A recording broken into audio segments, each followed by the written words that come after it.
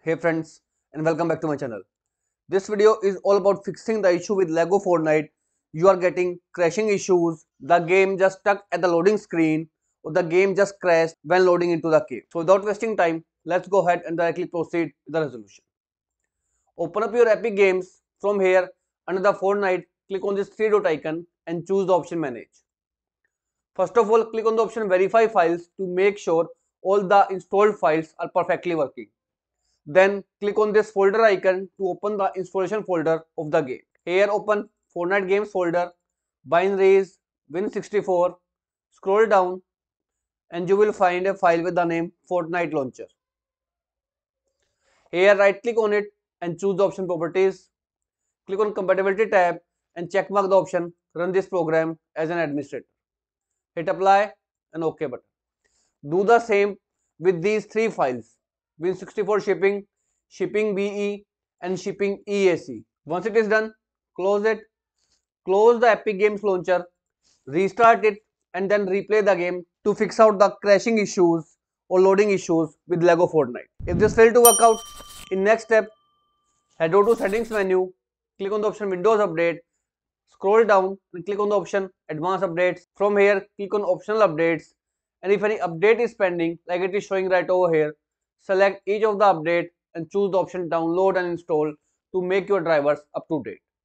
Once it is done, in this left pane, click on the option Gaming. Now click on Game Bar, go ahead and turn it off. Now click on Game Mode and again turn it off.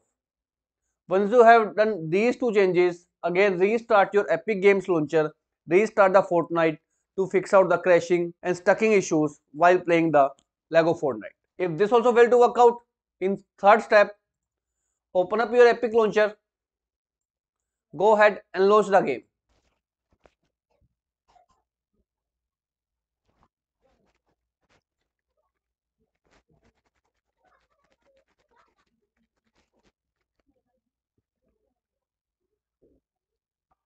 Now once the game is started, click on your profile icon and choose the option Settings.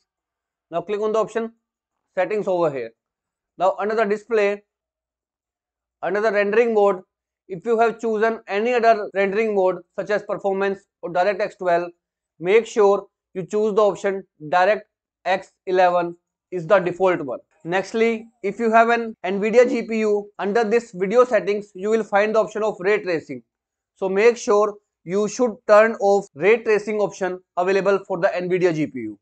Now scroll down and simply click on the option Apply. As it is saying, make sure to restart your PC for the changes to take an effect.